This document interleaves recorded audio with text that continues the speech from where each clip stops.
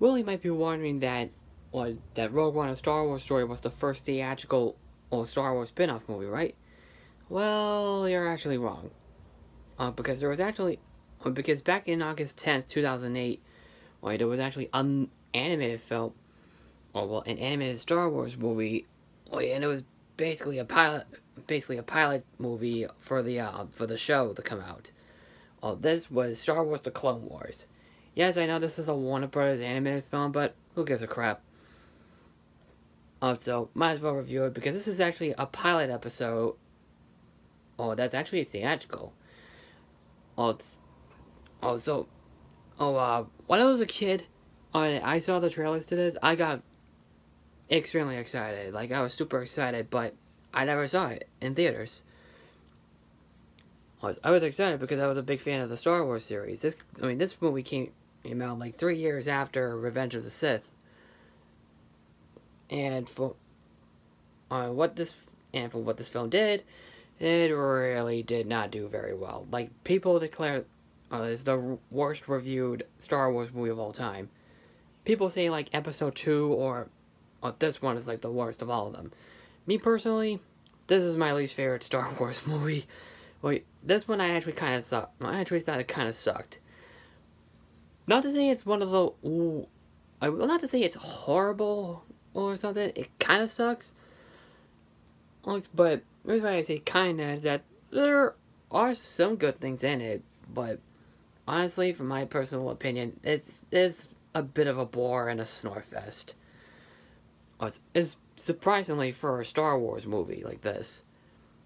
So, the story is about our main heroes, Obi-Wan Kenobi and Anakin Skywalker, voiced by different actors. So, what's going on is that the Separatists are trying to take over for the galaxy still.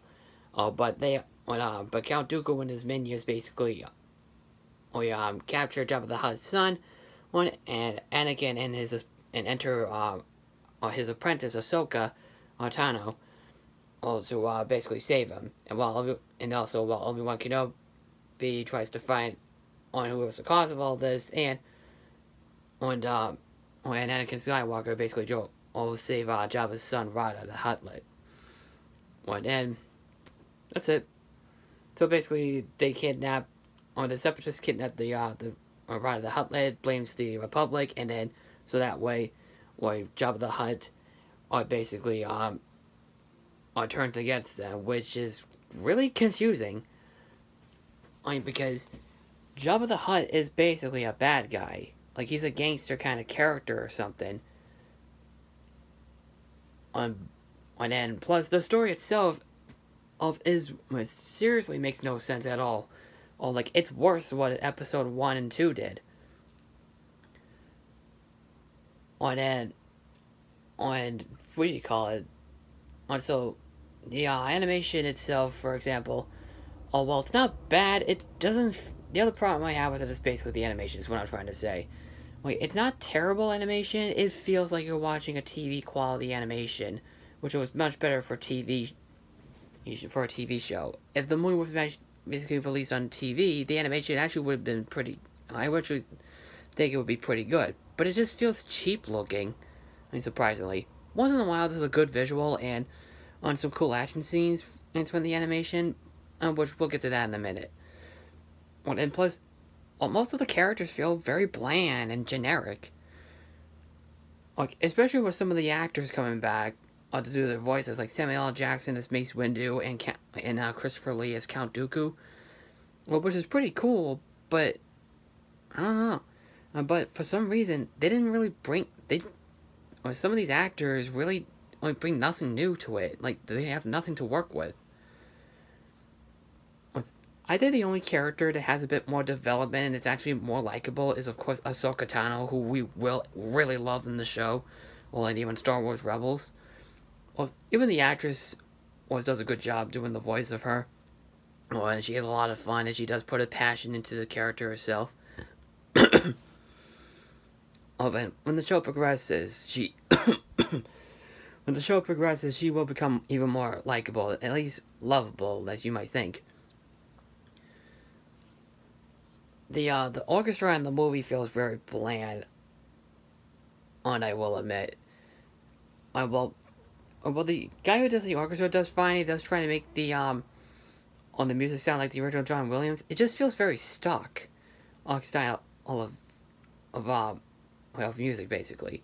Even the action scenes are kind of bland as well. Like you've seen like a million times before. Alright, so I don't know what else to say. Well, I will say the good stuff right now.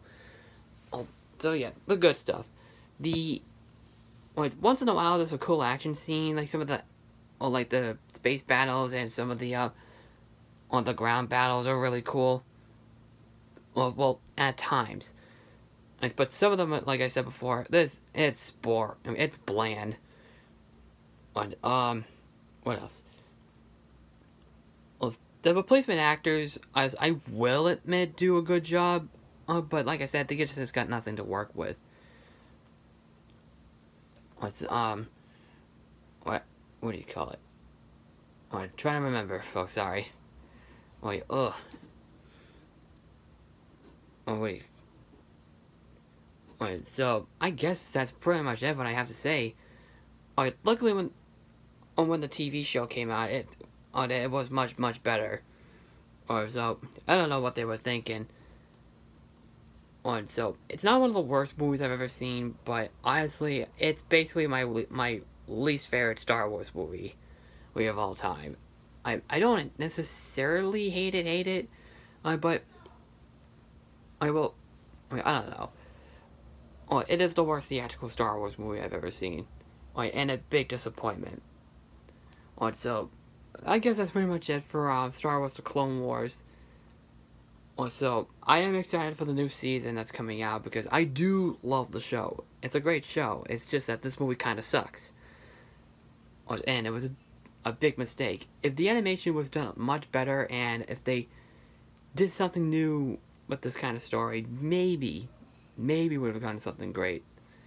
But as is, it's a big snore fest and a big disappointment for these Star Wars movies. So I say, if you're just looking for a Star Wars film that has and that's basically animated and you just want to see something like a spin-off that's between episode 2 and 3, you might like this. Alright, I guess. But for me, I say it's more of a skip. So if you just skip this movie, you wouldn't. Well, actually, if you just want to see this movie in order to figure out on how Anakin Skywalker has an apprentice or a Padawan or something, well, maybe you get something good. Well, like at least like it fine. So, like I said before, I say skip it. So, that's my take on Star Wars: The Clone Wars. So, tomorrow is Rogue One, a Star Wars story, and if you have seen it, what did you think? And what did you think of the TV show as well?